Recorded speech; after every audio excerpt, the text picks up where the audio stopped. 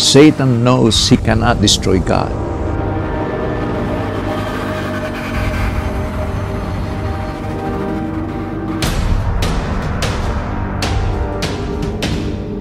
So he will try and destroy at least God's image, which is the family.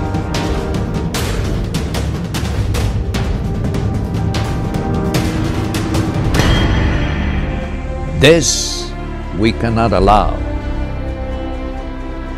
Even for a minute's satisfaction, we cannot let Satan tarnish God's image by destroying our beloved family.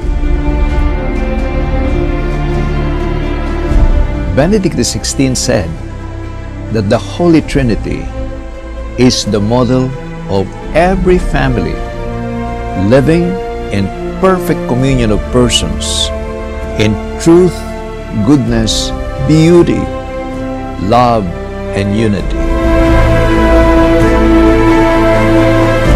If the family is kept strong, the church and the society equally stand firm. But if the family is destroyed, the church and the society is also destroyed. Our families become truly Christian when we live as a communion of persons in complete truth and perfect love with God and with each other. The love in the family, therefore, is that readiness to give up one's life out of love of God for the protection and spiritual well-being of all the members of the family. If that love is stronger than death, then who could destroy family life? Not even Satan. A sinless and grace-filled lifestyle among all the members of the family will make it possible to become a worthy image of the Trinity. The whole family, father, mother, and children, should consecrate themselves and live the communion of reparation lifestyle daily, to become a communion of persons in one God, like the Holy Trinity. When a family reflects the image of truth and love, then it should extend to other families as well.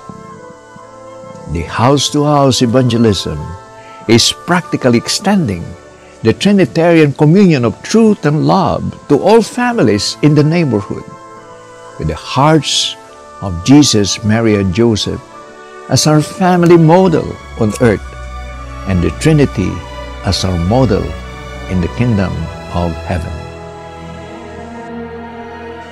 Most Holy Trinity, who live in me, I praise you, I worship you, I adore you, and I love you. Let the Son lead us to the Father, to the Spirit, to live with the triune God forever and ever. Amen.